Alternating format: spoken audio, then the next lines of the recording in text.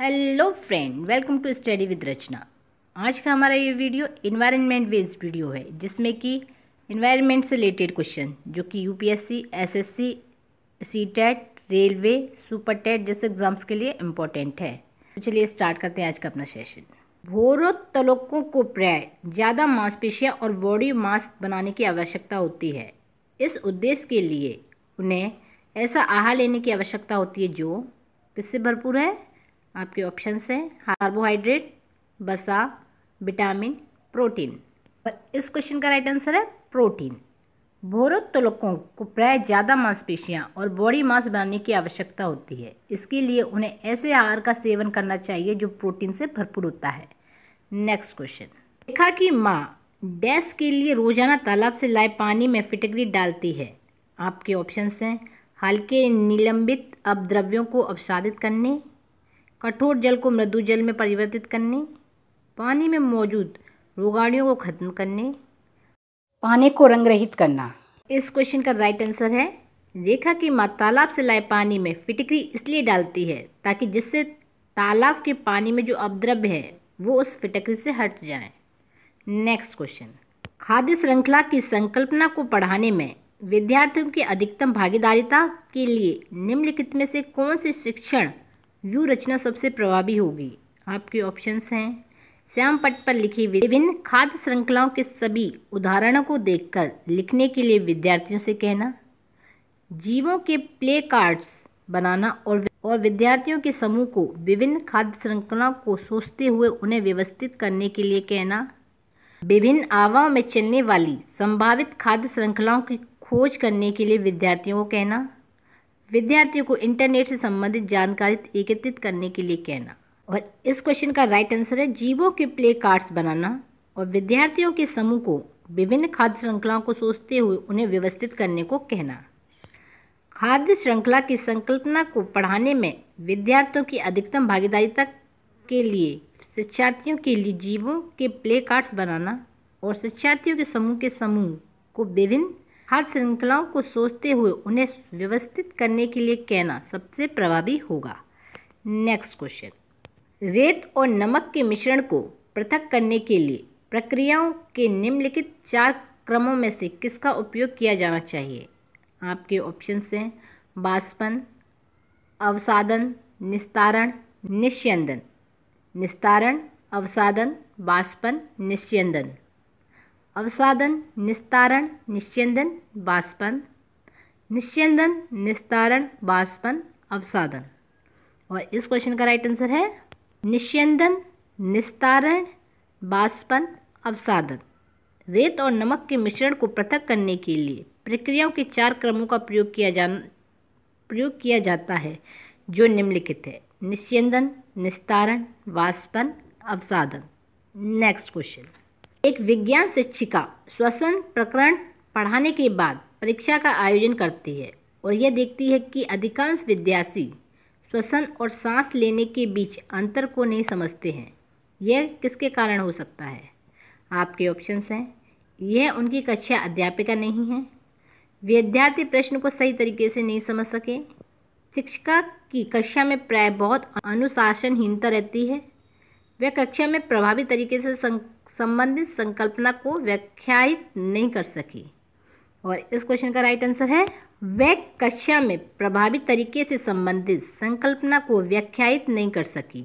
Next question, निम्नलिखित में से भोजन बनाने का कौन सा तरीका अच्छा है।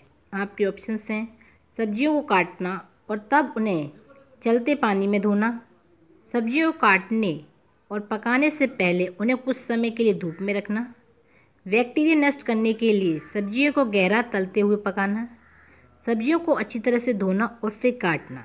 और इस क्वेश्चन का राइट आंसर है सब्जियों को अच्छी तरह से धोना और फिर काटना। भोजन बनाने का सबसे अच्छा तरीका यह है कि सबसे पहले सब्जी को अच्छी तरह धो लें, फिर उसके बाद उसे काटें।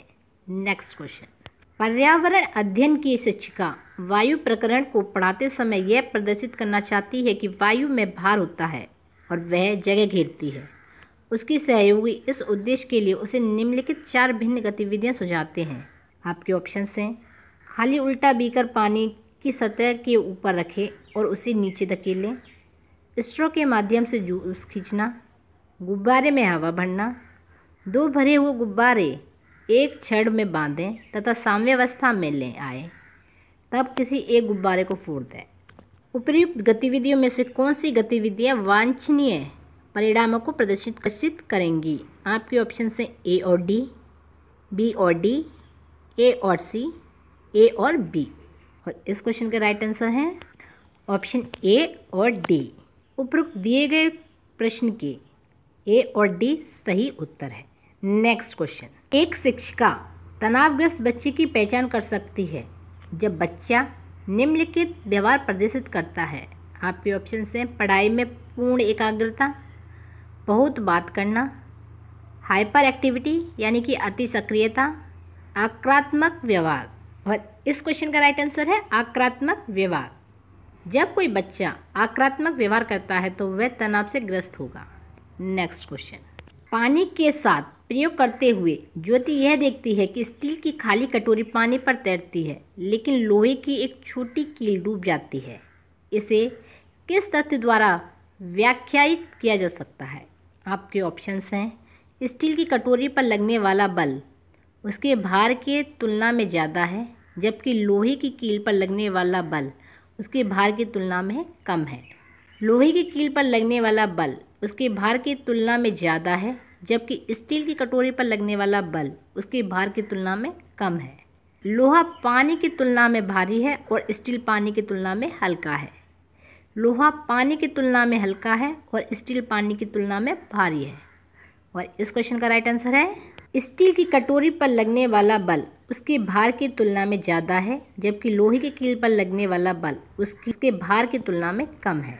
स्टील की कटोरी पानी में इसलिए तैरती है क्योंकि स्टील की कटोरी पर लगने वाला बल उसके भार की तुलना में ज़्यादा है, और लोहे की कटोरी इसलिए डूब जाती है क्योंकि लोहे की कील पर लगने वाला बल उसके भार की तुलना में कम है। नेक्स्ट क्वेश्चन, निम्नलिखित में से जीव प्रक्रियाओं का कौन सा युग्म पेड़ पौधे और जीव जंतुओं दोनों से मिलता है?